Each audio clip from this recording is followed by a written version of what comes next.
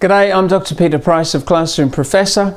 Welcome to this video in the Free Math Worksheet series. This week is a follow-up video to last week's, and it's looking at common fractions, and we're looking at halves and fourths or quarters. Of course, fourths and quarters refer to the same fraction. It depends on where you live as to the common name for that. I have to say, I think that in the United States you've got the right idea. Calling them fourths relates them to the number 4, which we don't have that advantage in Australia and Britain and other countries. So we're going to look at if you like, the next step. So after looking at halves, the next most common fraction, the most frequently used fraction, of course, is fourths or quarters, and so that's where we're going to next.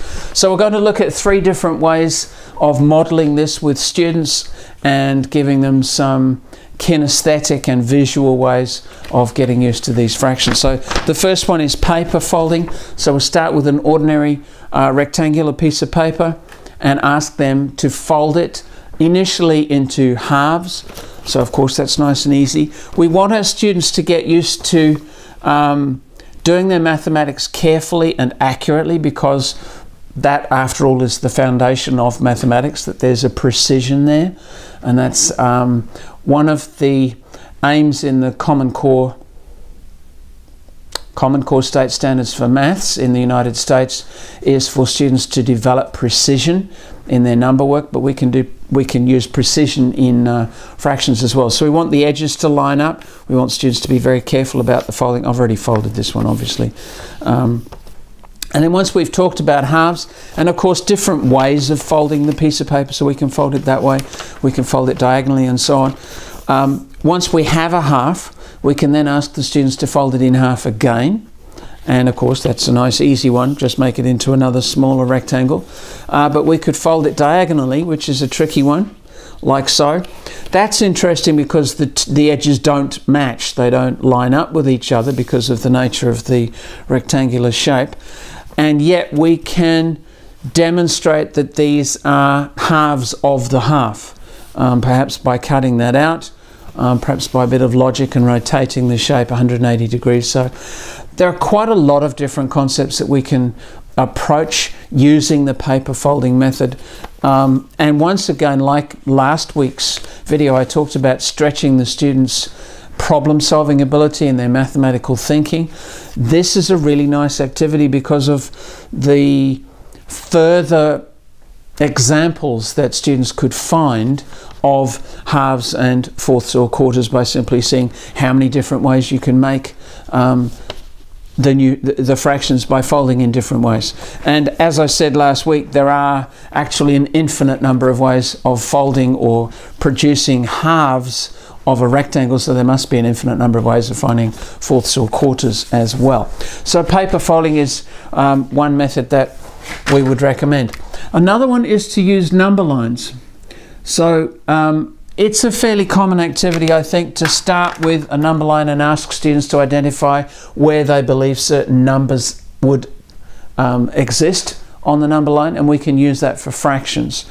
Now in number terms, this would have to be 0 and this would have to be 1, but we're not really talking about that because this is for young children. They're not ready for the symbols. We're not trying to build the conceptual understanding that it's an amount less than 1 as such. So we'll leave the numbers off, but we want the students to find the midpoint of the line. One question to ask, of course, is can you make a mark where you think the halfway point is, so we can ask them to basically eyeball it and estimate where they think the fractions are, halves and fourths or quarters. But another method is to use your fingers and start at either end, move your fingers together at a consistent speed, and of course that's the tricky part, and then mark where you get the result. Then of course we could say, how could you use that method to find fourths or quarters? And of course again we do the same thing and we find half of a half, or halves of halves, to find the new fraction. Now, as well as an extension rather of that idea, we could show the students a much shorter line and ask them to do the same activity, and a much longer line and do the same thing. which will help to reinforce the idea that the fraction is relative to the whole, or the original piece that we're finding fractions of. So clearly fourths or quarters of this long line will be much bigger than these fourths or quarters up here, and it relates to the line itself. So we don't want to confuse the young children, but we do want them to understand the mathematical basis for the idea. That's why we don't just always, for example, use circles when we're looking at shapes, and we're going to look at these shapes in a minute. If all our fractions are of a circle, they could easily get the idea that this is what a quarter looks like, and this is the shape of a fourth or quarter, that this is the shape of the fourth or quarter, which is not true. This is a fourth or quarter of a circle, so providing we accept that this shape is the whole, then this is a fourth part of the whole. But if we start with a different whole, obviously the shape will be different. So we want the students to recognize that, and to basically, again, as I said last time, generalize the concept.